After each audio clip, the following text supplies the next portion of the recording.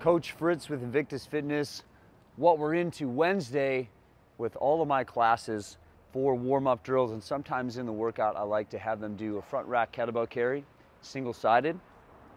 And I like single-sided because if you hold double, then you get a nice even brace. If you hold single, you get an uneven brace, which puts more stress on one side of your body, which I think is preferable.